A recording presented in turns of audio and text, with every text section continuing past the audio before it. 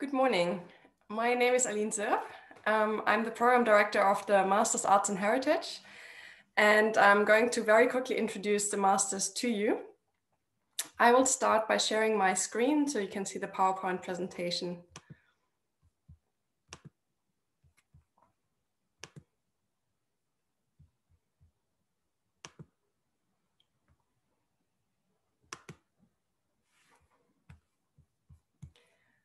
Okay, so you should be able to see this now, even though I'm missing one element.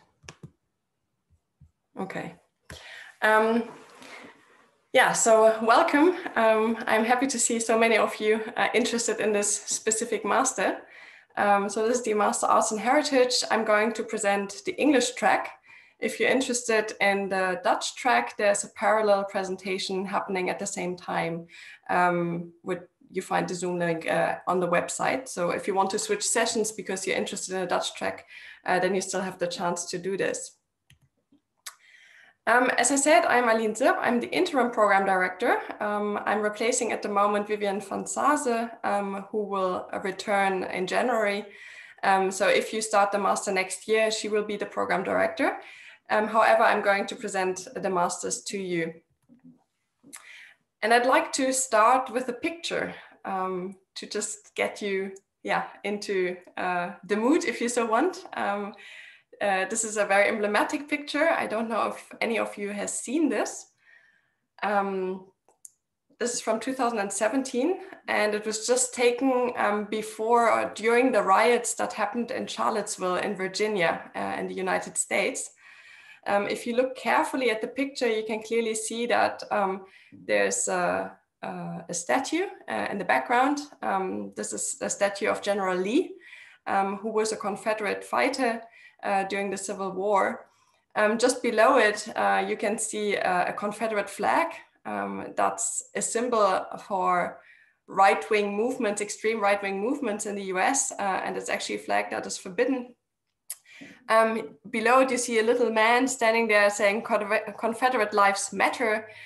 This is maybe a slogan that you remember from the recent movement in the US, Black Lives Matter. So it was already there in 2017, but it was, in connection with the Confederates. And you see in the foreground, some people standing there in historic uniforms, if you so want. Now, why did I show you this picture? It's, like I said, a bit emblematic of what the Masters is about. So this whole Masters is about the question of how we define heritage, how we define culture, what are the problems when we do that, who are the actors in this process, what are the main institutions, what kind of policies do they follow or even create, and how can practitioners deal with all these elements. Questions like, what do we do, for example, with statues that are contested, because this picture was taken because this was a contested moment, right? What do we do with heritage that maybe at some point of time was part of our culture, but priorities have shifted. Maybe the same statue that a century ago was seen as appropriate is not seen as appropriate anymore. This summer, we did not only have the Black Lives Matter movement, but we also had a lot of movements tearing down statues. And there's a lot of pictures, if you look at the media, about that. So the Masters is dealing with these kinds of questions from a very practical point of view. So what are we trying to do with this Masters? What will happen once you have finished it? The aim is really that you turn into reflective practitioners and critical thinkers. That's also one of the reasons why I showed you the picture, because if you look closely at it, you realize there's something wrong. There are some symbols on it that shouldn't be on there. The main questions we're going to deal with, I've already mentioned a couple of them when I showed you the picture, but here's a bit of an overview, is really what is the academic significance of art and heritage and culture? What is the social significance of this? What do we do with certain works of art? How do we value them? And why do we value some and not others? Who's making the selection here? And what are the selection criteria? How do different ways of interpreting and presenting affect then our ideas about the past, about the present, and also about the future? How are these processes interlinked? Generally speaking, during this master's, we do not understand art and heritage as objects or as sites. I think this is often, if you look at definitions of both, you would say, or you would see that heritage are heritage sites, for example. Art is art objects, but we rather see them as cultural processes of meaning making and of memory making. And during the year, we are drilling very deeply into this process. So who's making the meaning, if you so want? What kind of meaning is made here? And how does that affect society? Here you have a bit of an overview of the different periods. This might look a little bit confusing if you first see it, but it shows quite clearly what kind of courses you will have and how many credits you get for them. So we start off with an introductory course, which really allows you to dive into the field. So entering the field, it's called, it introduces you to the main theories, to the main practical workshops that are being run. What I should stress here, and that's not only the case for period 1, but for the whole master's, is that theory and practice go hand in hand. This is a very practically oriented master's. We make sure that you're in constant contact with practitioners, with people who work in the field. Basically, all of our colleagues have one foot in the practitioner's world. So we are not just working at the university. Most of us also have a second job somewhere else. And that is maybe one of the main important elements of this master's. In the second period, so that is the period just before Christmas, you get an introductory course on how to research arts and culture. So this is a little bit more theoretical. It gives you access to all the different tools that you need to be able to evaluate arts and heritage and to be able to work with it. And then period 3, which is a very short period, and it's running after Christmas in January. You have 2 courses running parallel. You have a skills course, research writing skills that prepares you for the thesis. And then you have a choice. So you can choose between 2 different electives. One is arts and audiences. It's dealing basically with the whole question of how visitors shape museum practices. We're looking at visitor research there, for example, and how that affects how museums are dealing with certain issues. Then you have a culture and economy elective that is much more about the art market, for example, about auction houses, the economic side of things, if you so want. It's not a short MBA, as my coordinator was saying the other day. It's really focused on the arts and heritage world, but it is looking at financial aspects of it, at selling points, etc. And the third elective is about heritage and society. There we're dealing with the question of how the past is being perceived in society, how heritage discourse has moved from a much more expert-driven to something that is happening on the ground. We're looking a lot into memory issues on how commemoration works and how the past then obviously influences present and future. In period 4, the choice continues. So you have, again, the choice between the 3 different electives. If you have chosen, let's say, arts and audiences in period 3, then you will continue with arts and audiences number 2. And that's the same also for culture and economy and for heritage and society. The difference between the 2 elective periods is that period 4 is, again, very practical. we're going to work a lot on projects, and you'll be quite independent in carrying them out. The projects change every year, so it depends a little bit what kind of society stakeholders we get on board.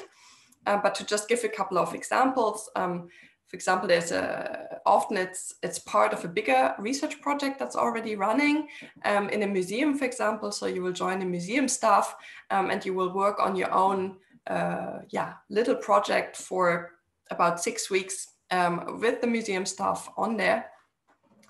We also had projects that were very much oriented towards starting a business plan, etc. So it really varies every year. What is important here is that you work very closely with society stakeholders. So it's like a tiny little internship, but it's more on a project basis. Now, if you want to do a real internship, that's the other option. You can choose one elective in period 3, and then in period 4, you start doing an internship in an organization. I will show you a couple of examples of internship organizations that are in our database, but of course you're free to choose your own internship organization. For the internship, you get as many credits as you get for the elective. And then period 5 and 6, which is the period just before the summer holidays, you have only the thesis to do. I'm saying only in brackets really, because thesis writing is a lot of work. So we decided to give you a whole period to do that, and you don't have to focus on anything else. You can really dive into your research, and you can go and do research abroad if Corona permits, and then come back and submit the thesis during the summer. There's a possibility of doing an extra internship over the summer. For example, if you haven't done an internship in period 4, you can also decide to do an extracurricular internship after the summer. Then we'd have to talk about the whole question of if you have to be still enrolled at the university or not. The important thing is that that is always a possibility. If you've followed all the courses and you have all the credits, then you can do this really on top of your normal workload. I'm going to quickly run you through the different courses. I've already given a short overview here, but here it's a little bit more in detail. So like I said, model year 1 is really introducing you to key theories and debates, professional workshops, etc. And usually this year we couldn't do this because of Corona, but we hope that next year when you start, the situation will have changed. But we always have quite a number of study trips.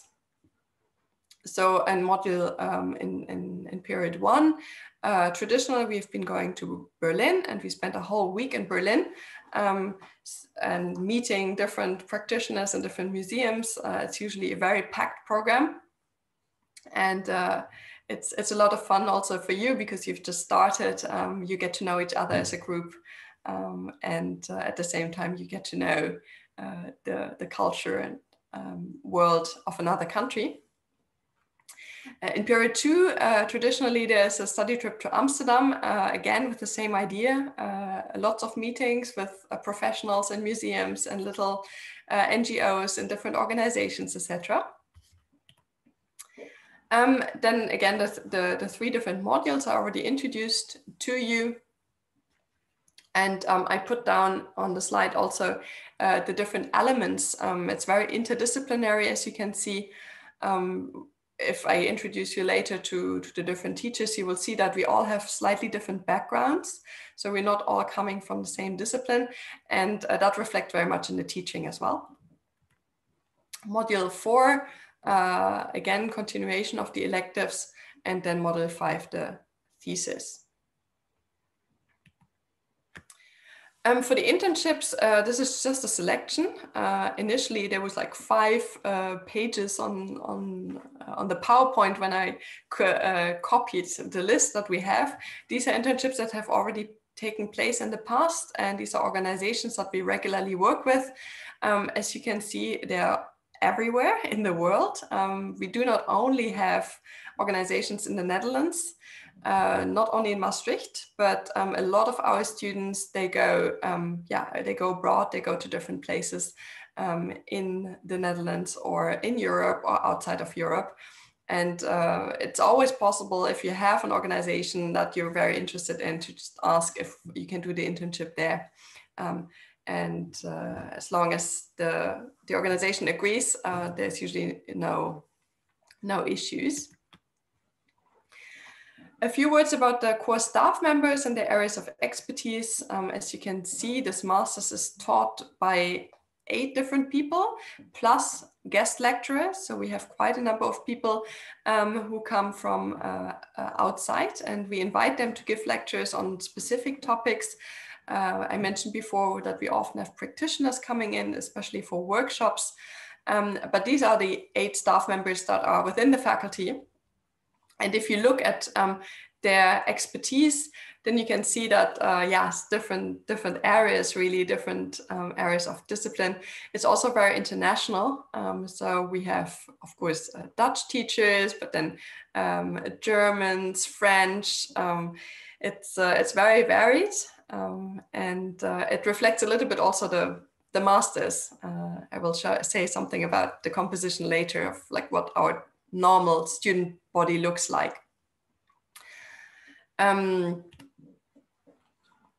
This is probably not completely new to you. If you're interested in Maastricht University, you might be interested particularly in problem-based learning, which is the way we teach in Maastricht, and it's quite different from teaching in other universities. Problem-based learning is all centering around the idea that students become agents of their own learning. So you will hardly ever have the situation that someone is standing in front of you, a professor is standing in front of you and just talking for 2 hours, and you just sit there and take notes. This is maybe the case in lectures, but lectures are always accompanied by tutorials, and tutorials are very interactive. So they're very student-centered. The idea really is that there's a problem in the room, and the problem has to be solved together. Very often you are the ones who are actually defining the problem together with the teacher, and then you go off, do your research, come back with potential solutions, and then in the tutorial we are discussing those solutions. The idea behind this is that you learn much better if you are in charge. If you can choose what is important, if you have the possibility of inquiring yourself and bringing in also your previous knowledge. And I think that is maybe the strength of this master's. Most likely you will come also from different backgrounds. You will all bring in your own knowledge that you have from your bachelor, your upbringing, your cultural environment, etc. And all of this goes into the pot, if you so want, of knowledge that we will draw from during the tutorials. Initially, problem-based learning was started in the medical school in 1976 when Maastricht University was founded, but since then it has been adapted. Those of you who know something about the bachelor programs know that it's a fairly rigid 7-step approach. In the masters, we use something that is a bit more flexible. So we're not following the traditional 7 steps that you might have read about on the website, but the whole idea behind it of self-directed learning is still there. This was last year's cohort. I'm only showing you that as an entry point to tell you what are the other people that you can expect maybe if you choose this master's. I mentioned before that it's incredibly international. We tend to have 20 different nationalities often, sometimes more. You would somehow expect that the biggest group is Dutch. That is not the case. The biggest group is also not German, even though we are just next to Germany with a huge population.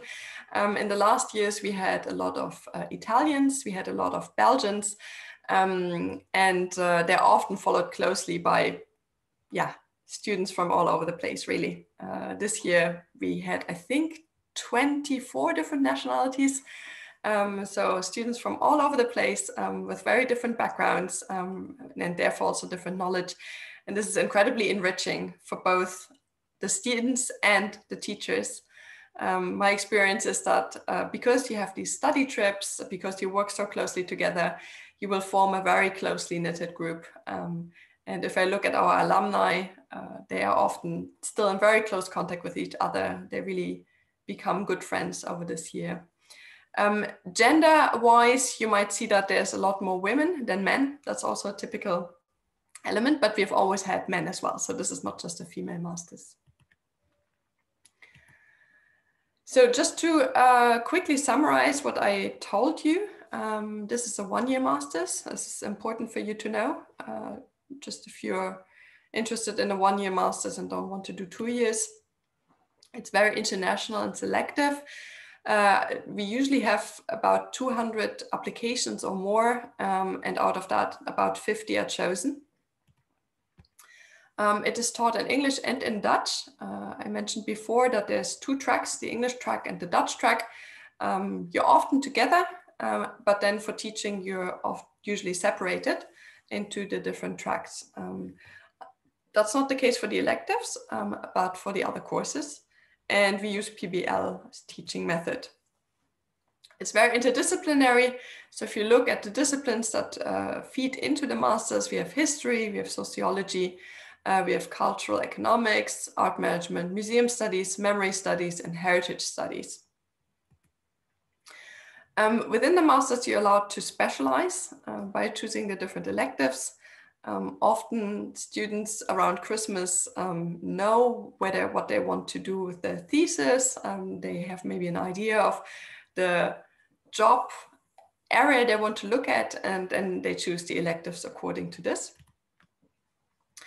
It's research-based, but it's very much practice-oriented. We have the internship options, and we have a lot of links with professionals and organizations, institutions that are working closely with us. And yeah, as I mentioned before, staff and students is very interdisciplinary, very international, very varied. So it's a very rich community of people. I should say a couple of words about the pre-master's program. If you, for some reason, don't meet the requirements to enter the master's directly, you can do a pre-master's program. When we look at your applications, we sometimes recommend that you do the pre-master's first. We usually have around 7 or 8 students doing the pre-master's every year. And if you do the pre-masters, you follow some selective courses of the Bachelor Arts and Culture or of relevant minors programs. And those programs and courses, they prepare you for the masters. Our experience is that pre-master students often enter the masters very well prepared because they already got used to the faculty. They have some background knowledge. They basically already have been working in this environment for a year. So this is always a good choice, especially if you're not really sure if you have all the necessary skills and qualifications that you need to enter the masters. This is a bit of an overview of the different courses that you will have. As you can see, they're all closely related to what you will do then the year after in the masters. I put up the link also for the website that you might want to check out for the pre-master's program. Now, some technical information about the admission. There's 2 deadlines. It depends if you come from the European Union or if you're outside of the European Union. For non-EU nationals, the deadline is a bit earlier. So this is 1st of May. For EU nationals, it's the 1st of June. Tuition depends a little bit on your situation. So there is a tuition fees guide on the website where you can calculate how much it costs. But like the typical fees for EU nationals is around 2,000 euros per year. So for the whole year. But yeah, I'd look at the fees guide if you wanted to know what is your specific situation. there are scholarships available. And there's some from the faculty, but also from outside. So I put up a couple of websites for you to check out if you're interested in applying for a scholarship. If you apply, you first have to apply via StudiLink. So that's a Dutch general application procedure. And then after that, you get an automatic email with instructions on how to apply for Maastricht University. There's also the website if you want to check out the procedure directly. Now, once you've applied, you will be selected by a board of admission. So this is some of the teachers in the master's and the program director. And basically the criteria are academic merit, English language skills, that's quite important. If you think that your English is not good enough, then I would advise you to maybe now take another course, because that is important to follow the master successfully.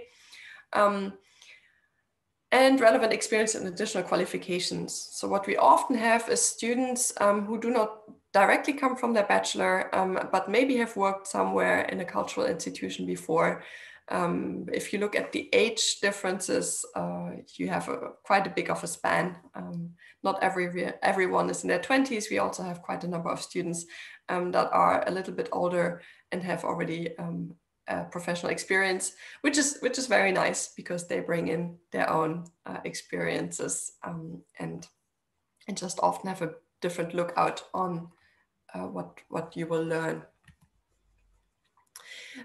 This page is really for you also to look afterwards what might be interesting for you when you study here.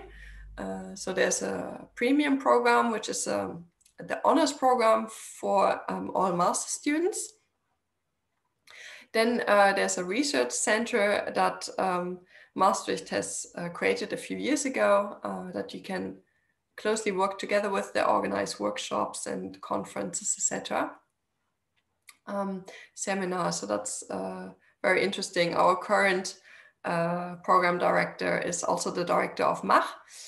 So that's a very nice link to have. And then there's Maastricht University Arts and Heritage Committee that you're welcome to join as well to see what they're doing. Here, a few more useful websites that maybe you want to check out if you're interested in this master's, just to get an idea also of how it would be to come to Maastricht, how housing looks like, for example, what other students are saying. So this is just a collection of links that you can check out later. If you have any additional questions, then you can contact, well, you can contact me for now, but then Vivian van Saze later. This is her email address.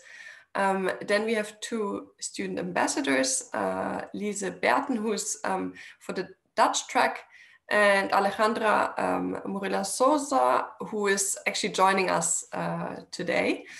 So she's in the Zoom call, and she will also answer your questions in the question and answer session later. And I believe there's also an additional session just with her where you can ask all questions that are related to student experiences or her experience of the master's. If you want to see a few videos to get a better idea, there's a video about the program, for example. There's a short video about one of the field trips. This is the Berlin field trip. And then one about the Amsterdam field trip and how it is to work with partners in the field. Then we have a couple of alumni interviews. So if you're wondering what people do afterwards, where do they end up? Then we have one from Berlin and one from The Hague. Former students sharing their experiences of how it is to find a job afterwards. And that's really it. So now I will stop sharing the screen. And you're welcome to turn on your cameras again and ask me questions.